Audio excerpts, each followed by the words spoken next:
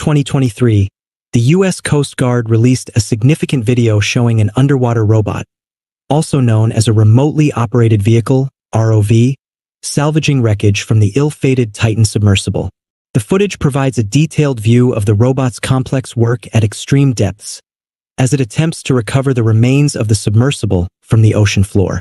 The Titan, a submersible owned by OceanGate, tragically imploded during a dive to explore the wreck of the Titanic, killing all 5 people on board.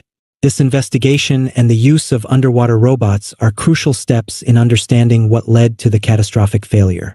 The footage shows the ROV meticulously collecting fragments of the sub, which will be analyzed for clues to prevent similar tragedies in the future.